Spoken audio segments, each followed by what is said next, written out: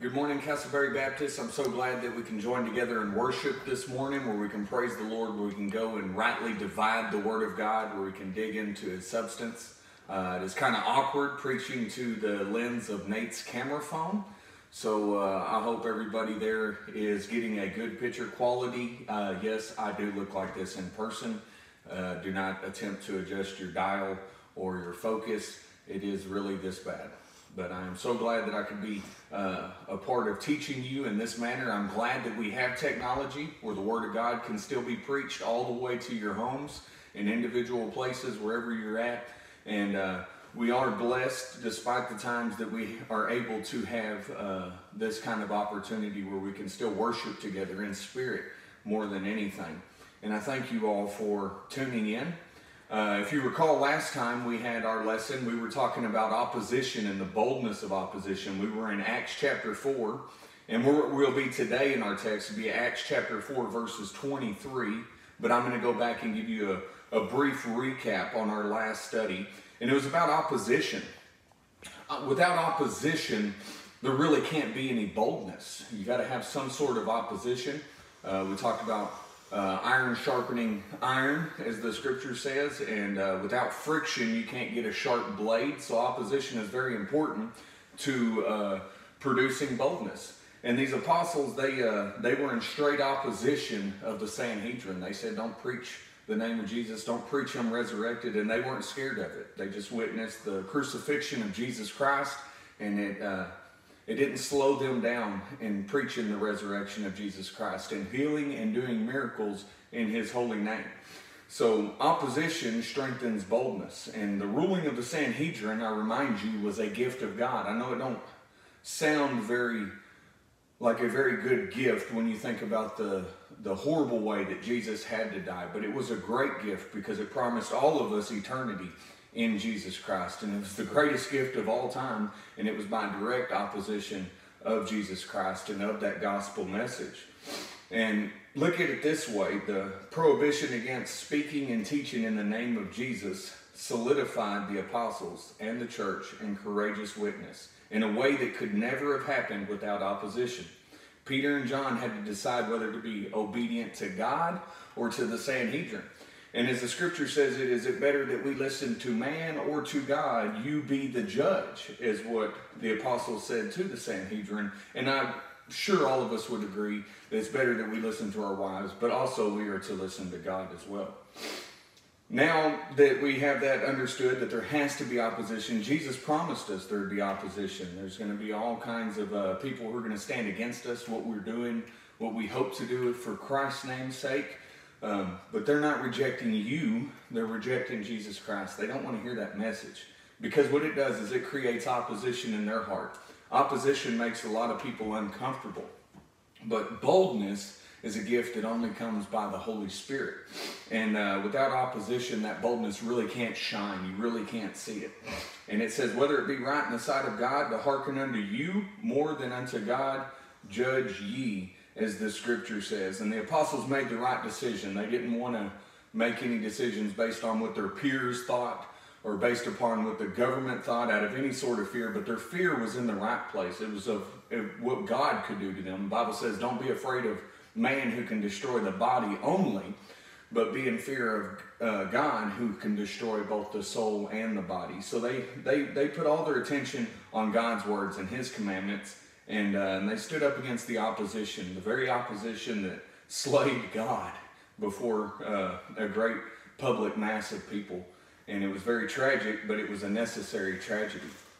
Now going to verse 23 through 31, we're talking about the boldness of prayer. And now the apostles, after they had gone before the Sanhedrin, they had stood there to be tried, and the Pharisees and the Sadducees couldn't find any way to kill these men. If they could have, they would have. But the reason why they were struggling to find a way to murder these men in the same way that they murdered Jesus Christ is that these men had just created a miracle. They just had a man that was 40 years old. He had never walked before, and they healed him in the name of Jesus Christ. And there was thousands of witnesses. And all of these witnesses, these Jewish witnesses, they were praising God. They were glorifying God.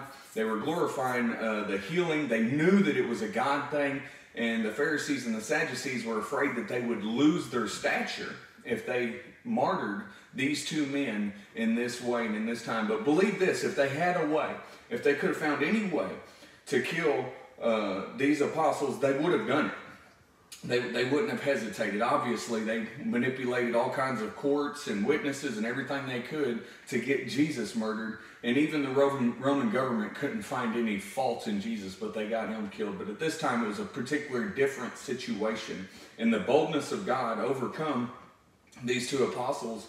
And they put their finger right in the ruling class's face. And they told them, you're the ones who crucified Jesus Christ. You're the ones who murdered our Messiah, and that's the person whose name we're healing in, and we're going to listen to him, and we're not going to listen to you, and we don't care if you take our body, we don't care if you take our flesh, because our soul is Jesus Christ. And that's the kind of boldness that every Christian should be living with today. You need to understand there's a lot of things that this world can do to you.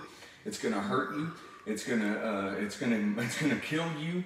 This is not our home. Out of the ground, thorns and thistles will spring forth, and everything you touch of this world is going to poke you, and it's going to burn, and it's going to sting, and it's going to hurt, and it's going to fester. But it's to remind us that this isn't our home, and that should bring this kind of boldness out of you, that you should share it with your neighbors, share it with your friends. We're in a panicked society.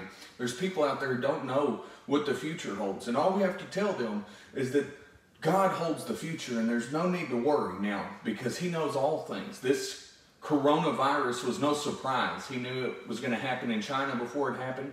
He knew it was going to happen in the EU before it happened. He knew it was going to happen here before it happened. He knows all things, and it was no surprise to him. So, and our God has great plans for us.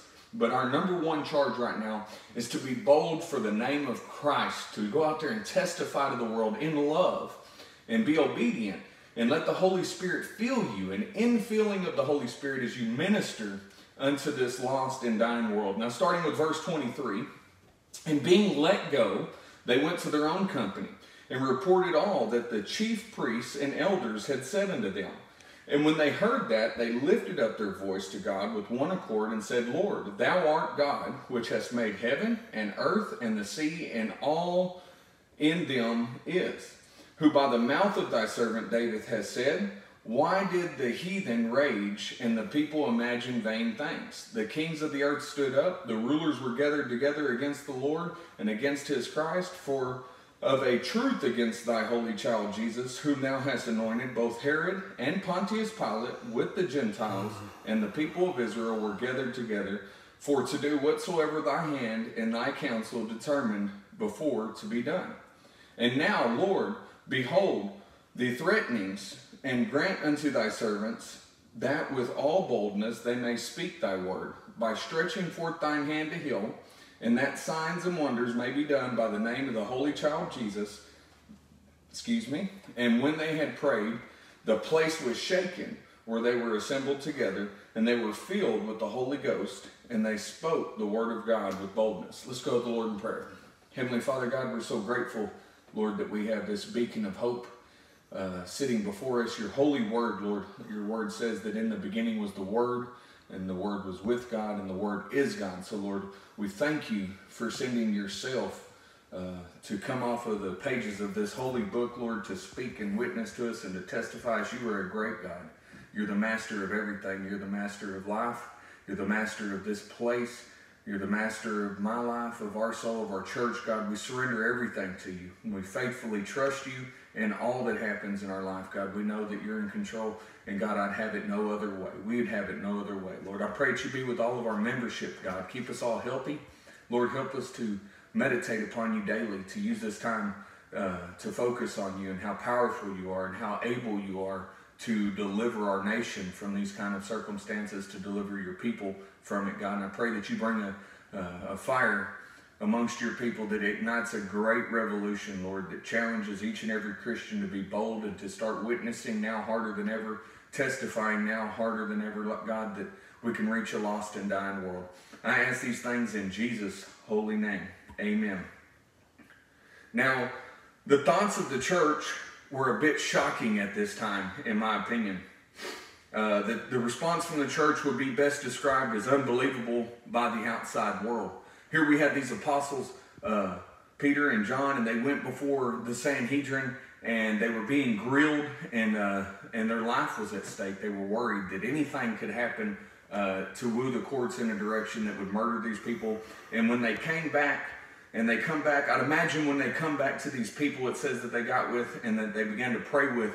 It could have been the 120 original followers. It could have been some new followers, but there were definitely a group of Christians that they got back with, and their response was wild. They just couldn't wait to hit their knees and praise God. And a lot of us get fed up with what our government does to take our ability to worship away.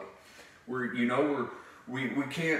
can't heal in the name of Jesus Christ. We want to curse our government, and we want to curse our circumstances. We want to curse our situations. But here, these apostles and these Christians, they got together, and they were so excited that they were able to stand up for the Lord, even though their freedoms were being infringed upon. They were grateful for the opportunity to stand up for Jesus Christ and for his name's sake, and they praised the Lord. And Peter and John had narrowly escaped this imprisonment, physical punishment, even death. And the chief priest, like I said, if they could have found any way to kill them, that they would have. But the church did not respond with fear, anxiety, or a desire for safety. Instead, they went straight to prayer. Church, that is the most important thing that we can do as a body of believers, is pray. As we hit our knees until they're bleeding, we reach the throne room of God. We develop a real one-way relationship with God. We speak to him. He speaks to us. And we need to get in contact with him daily. All the time we should be in meditation and prayer. Now, I know that's impossible. But if you set that as your goal, you'll spend more time praying than you will in fear and in desolation and in sadness. The more time you spend talking to God, the more your heart's going to be healed, the more confidence you're going to have, and the more you're going to be filled with the Holy Spirit. We're going to talk about that filling with the Holy Spirit. Not the same kind of filled with the Holy Spirit as you get the day you're saved, but a special endowment, a special topping off of the Holy Spirit that helps with ministry. And the prayer time that we're looking at today is a model of prayer for a sustained boldness. We got to pray like this constantly to keep this boldness about our wits, to keep these convictions under check. And I'm not talking about the convictions of God, I'm talking about the convictions of the world. Oh, I don't want to tell them about Jesus because the last time I did, they blew up and it ruined dinner. Or I don't want to tell them about Jesus because the last time I did, they mocked me and everybody laughed at me and I was the only person there. No, I'm talking about those kind of convictions that we need to put aside. And you need to be worried about what God thinks. And he says, if you deny me here, I'm going to deny you there. And I do not ever want to be in that position at all. And in this portion of our exposition, we want to study this prayer and underline the convictions it expresses. Number one, the undergirding conviction of an absolute sovereignty of God. Now, much can be discerned by people in the way that they address God in prayer. If you've ever listened to somebody pray, you can tell a whole lot about them in their prayer life. And right here, we're examining our text here in verse 24. It says, Lord, you are God who made heaven. You are God who made earth. You are God who made sea and all that is in them. They're acknowledging God as the master of everything, of things seen and unseen, things told and untold. And they're recognizing him of the omniscient, omnipresent, the all-powerful and mighty God. And you're looking at these people and you're like, wow, they're so reverent of the Lord. They can't help but glorify who he actually is. And the Greek word for Lord here is different from the one elsewhere in the New Testament that expressed to believers this kind of reverence. Here it is despota, and the meaning is despot, or in the implication for the Christians, it's an absolute rule, or a final sovereign, or even master. The faith of the church was that the Lord was in charge of all things. That should be our faith. He's in charge of all things. This coronavirus don't scare him. This economic downturn don't scare him. God knows that these things don't matter when it comes to heavenly things, and it doesn't matter when it comes to godly things. All it is leverage for us as Christians to leverage the world into some kind of structure of faith in someone greater than them, someone better than them. And it's our job to stand in that gap and to be bold and proclaim to them that nothing happens without God's knowledge. And he can use all things for his purpose and his glory. And that leads to the second conviction that we should be worried about, and that's opposition and threats. What they had endured had happened to the Lord's people through the ages. We can go throughout the entire Old Testament. Nate's been doing an awesome job taking us through Exodus. And speaking of the opposition of Pharaoh and God, that didn't turn out good for Pharaoh, did it? And they could not just put their trust in people. Their experience was not unlike that of David's long before. In his questions of Psalms chapter 2, verses 1 and 2. And they quoted from Scripture. They repeated from their memory Psalms chapter 2, verses 1 and 2. And gave profound comfort in their life. And the church was in good company. God's faithful people have always been in trouble.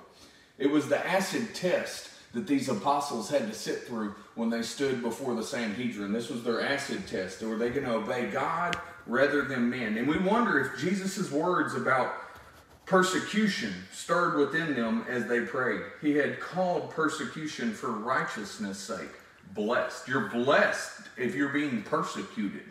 Now, with a worldly mind, that doesn't make a whole lot of sense. Nobody likes to be persecuted. I don't like to be picked on. Nobody likes to be picked on. Nobody likes to be belittled or shamed.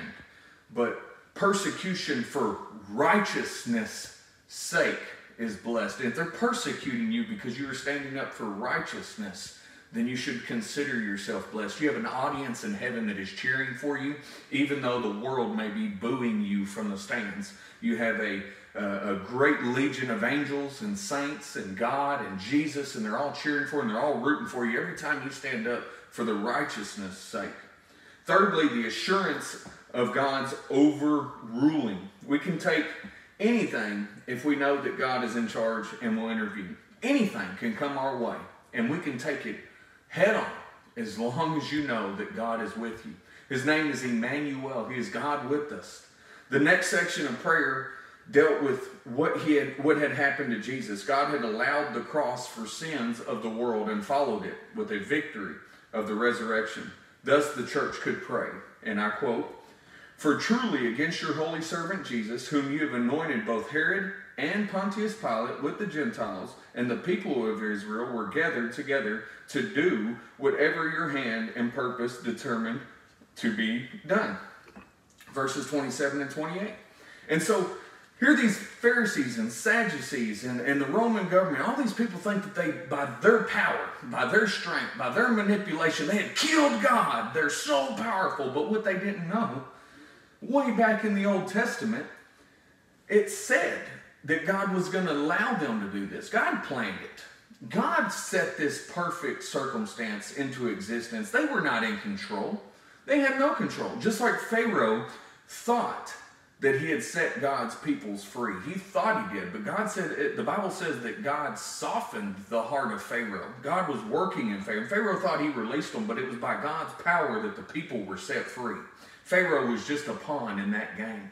And here we have the same thing. These people think they're so powerful. They killed a movement. No, they didn't kill a movement. They ignited a fire that is the church, and they can do nothing to stand against it. There's no courtroom that can quiet the voice of God's people who speak in the name of Jesus Christ. There's no martyr that can happen that's going to end this revolution of Jesus Christ. There's nothing that they can do because it's all been pre-prophesied. It's already been set in motion beginning in Genesis 1, chapter 1. There's no stopping it. And they thought they could. They thought they were so powerful. But something else that we need to know here is that Jesus was not alone when he went to the cross. God was in Christ. He was in Christ, and he is reconciling the world to himself. The central source of the courage of the early church was that if God could overrule the worst that man had done and give his best, he could use anything that happened to them. He is able to bring good out of evil. God is. Isn't that good news? Good out of evil. He brought good out of me. At some point in my life, there was a lot of evil that ruled my life, and today I have a testimony that brings good out of that evil. And there is an ultimate strategy here. We can never drift beyond his intervening, overruling care, which brings me to our fourth point and our final point. The final conviction of the church prayer was that God would confirm the witness of the church with signs and wonders. He would confirm it with signs and wonders. Be power, an outpouring of power upon this planet. And That's the great thing about being witnesses of God, is that He will endow us with powers to create signs and wonders, as long as we're doing it in the name of Jesus and in a righteous manner. And they expected miracles to attend their preaching. I want to ask you, church, do you expect miracles to attend your preaching and your lessons? Are you expecting that? You should, because that's what God promises. There'll be miracles. There'll be people. The greatest miracle in the world is the moment that someone can decide to quit living for themselves and start living for Jesus Christ. That's a miracle every time somebody accepts Jesus Christ. And I don't think we should ever forget that. We shouldn't diminish it. We shouldn't treat it like it's not a miracle. It's a great gift that this person now went from being dead to living forever.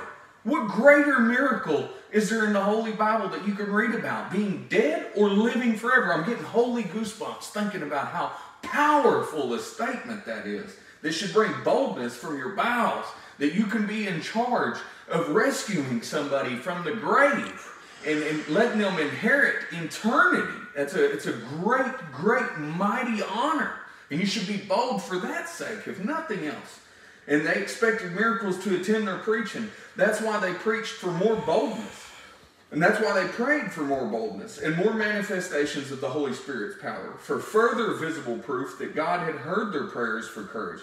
Amazing.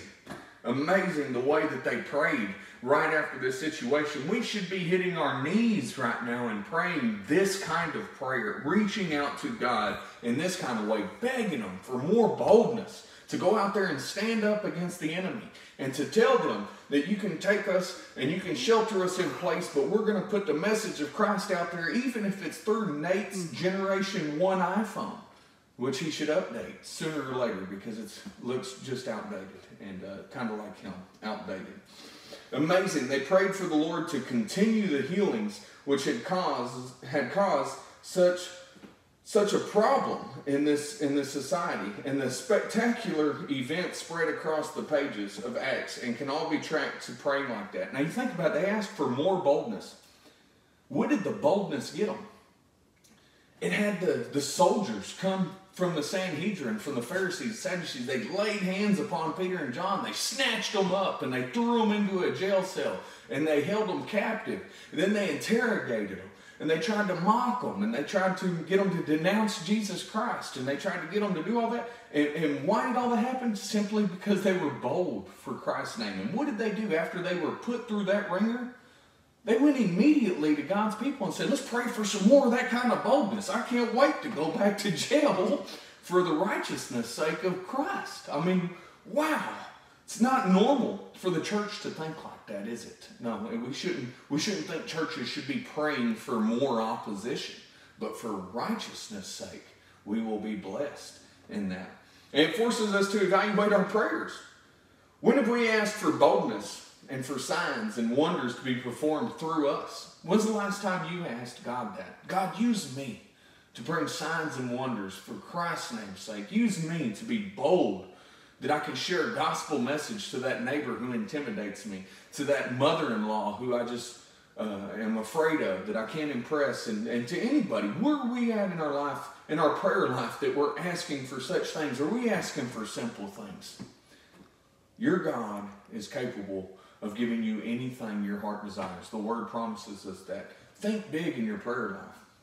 The Lord is more ready to give both of these things than we are ready to ask for them, for boldness and signs and wonders. He's more ready to give them than you are ready to pray for them. I promise you that, church. The Lord's answers to prayer of the church is what we can dare to anticipate. Now, the room where all these Christians were assembled, they prayed so powerfully, so mightily. They were in one accord. They were in unison. Their heart was in the same place. Their mind was in the same place. They were dedicated to the same kind of way of life. And what happened was an outward indication of the Lord's presence. The room was shaking. It was shaking in prayer. We need to pray so hard that we shake this world. We need to shake this world into a revival. And we need to pray so hard that we access God in such a way that we can feel His presence in thunder and in lightning, and that it's not just a I think I talk to God. He's going to bring a sign down that says, you reached me, I hear you, and I'm going to answer you. And if you're not praying like These apostles are praying. You're never going to get that experience, and you are selling yourself short on a relationship with God that is so much deeper and so much more fulfilling. And they were filled with the Holy Spirit, and they spoke the word of God with boldness, it says in verse 31. Exactly what they prayed for. Again, Luke uses the word filled, this time in a passive indicative, to show that on this occasion a special filling occurred and boldness resulted. Now I told you there's two types of filling of the Holy Spirit. There's one you get on the day that you get saved, and that one stays forever. It's constant. The Holy Spirit is now dwelling in you and will be in you forever. But whenever you want to go out there and you want to witness and you want to testify, you need to ask for a special filling of the Holy Spirit, one that enables you to be bold, one that equips you to, just like these apostles spoke before the Sanhedrin, and they amazed the Sanhedrin with their wisdom. Here we are, uneducated men, and they spoke before them, and they marveled at the intelligence level of John and Peter, who they know had not gone to any kind of college, or they were just simple men, but yet they were filled with the Holy Spirit in a way that there was difference. And they identified that difference with Jesus Christ. Isn't that great? Wouldn't you like for your filling of the Holy Spirit to be so powerful that you don't even have to say, I'm with Jesus Christ, that they can look at you and say, that man, that woman is with Jesus Christ. That's the kind of filling of the Holy Spirit that the Bible is talking about here. That's the kind of feeling that we should all pray for. Boldness is an outer sign of the possession of the Holy Spirit's anointment. We need to picture ourselves as bold people. How would we act? What would we say? What would we dare to do if we were bold people? Perhaps it's an act of love which we've resisted doing, or an opportunity to share our faith which has been neglected because of embarrassment, or maybe you're just shy, or perhaps it's forgiveness we need to express to somebody, or taking a stand and speaking forthrightly what we believe. Most of all, it's following the Lord's guidance with faithfulness, with obedience, regardless of the cost. Remember, these apostles were looking at death, surely death. They just killed Jesus for the same very shenanigans. So maybe it's faithfulness no matter what the outcome, regardless of the cost. Ask for a special filling of the Holy Spirit. He's faithful. Your God is faithful. He'll give us power to act and to speak with boldness. I thank you all for this morning. Brother Bob Penland, thank you for the donuts this morning. They didn't quite make it to my house, but I expect them by next Sunday. God bless all of you. I love you. I miss you. I can see all of your faces right now. Thank you for your time, and y'all have a great Sunday morning. Let's go to the Lord in prayer. Heavenly Father, God, how grateful we are, Lord, that we have the opportunity to know your Son, that he would go before the cross and he would bear it and he would act as the propitiation for our sins. God, I thank you that I was once dead and now I'm alive, that Jesus Christ has paid it all, that I can inherit a kingdom by your side. And as your child, Lord, I thank you, God, for your great sacrifice. Jesus, I thank you for your great sacrifice. Lord, bless my church family. Be with all of our church, God. I pray for a hedge of protection around all of us, Lord. I pray, Lord, that you keep this virus away from my family, away from my church family, Lord. And I pray, God, that somehow you find a way to open us up for Easter. I sure would like to see our people again. It's in your Son's name I pray. Amen.